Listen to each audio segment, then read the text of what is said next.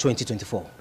The truth of the matter, he is in Senate, and being a greenhorn, he has been given such sensitive... He just got to the Senate recently. Yes, but he has been given such sensitive position as chairman of public procurement. You get what I'm saying? After appropriation, even before public accounts, it's public procurement. Okay. For him to be given, that shows the confidence, that is the trust that the Senate leadership has in him. So he's capability that you must learn from somebody's antecedent merits. What he has been doing, what he's capable of doing, you know. Although someone who has not held position in the past, you may find it difficult to assess what he's capable of doing. That's true. But one thing that is clear is that anti-democratic elements are known, because there must be warning signs. You must have warning signs, and such signs are such that will be enough to, you know, set off society's alarm bells that these ones are dangerously unfit for office. But Senator Monday Okpebholo, Okpebholo, fondly called Okpebholo, is prepared, destined for this position. So the truth of, as I have told you, he's coming. I told them at channels that not having Monday Okpebholo governorship in 2024 will be paradise lost. Okay, now, what are his plans to address the pressing critical needs of Edolite? He's in the Senate. Yes, we're not taking that away from him. But coming to govern a state as critical and germane as Edo State is one that needs someone that is really ready to take the baton of leadership. So what are his plans for Edolite? Let's quickly have some of those plans for his people. Even before Senate, he has been doing all these things. This is why I call him alternate government. Okay. For things he has been doing for the people of the Central, Edo Central Senatorial District. He wants to expand, because the Senate as it is today, he is just like a big man dressed in a little brief garment, authority in that Senate. Okay. The way history described that 17th century King Leopold of Belgium as a great king in an insignificant kingdom. He wants the scepter to control the 3 senatorial districts. He has been involved in providing for the people, even as a non-state actor, before he even dreamt of going to the Senate. Okay. He has provided, you know, water supply. He has given, you know, assisted in providing security where it has broken down irretrievably, even without security vote being given to him.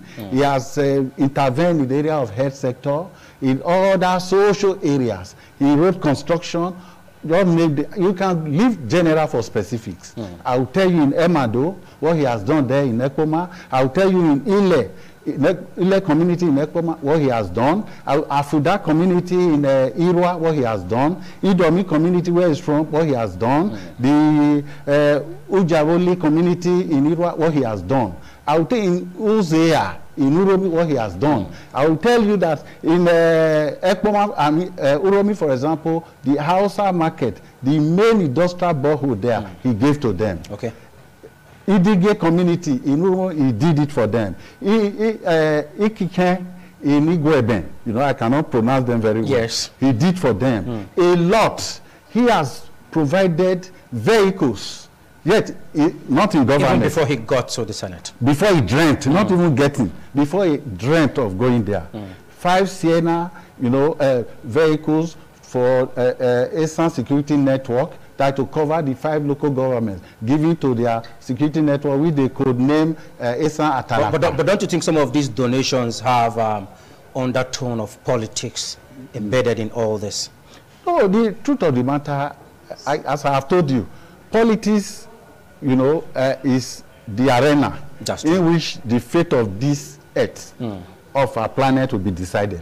So it's what everyone must engage. Okay, what everyone must. This is why Leon Trotsky said, we may not care about politics, but politics cares about us. That's true. So everybody is a political animal.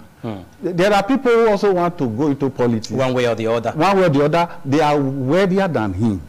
They have resources. You may not trace the provenance anyway, you see, but they have. But he is a man of means of livelihood.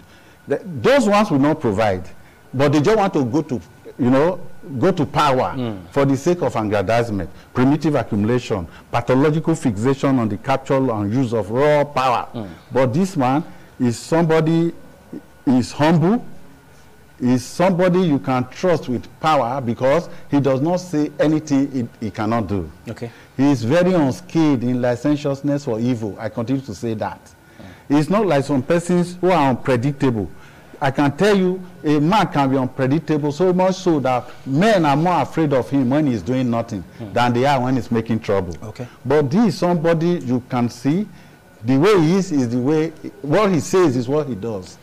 Okay. And I tell you, he's loved by his people. Okay. Loved by his people.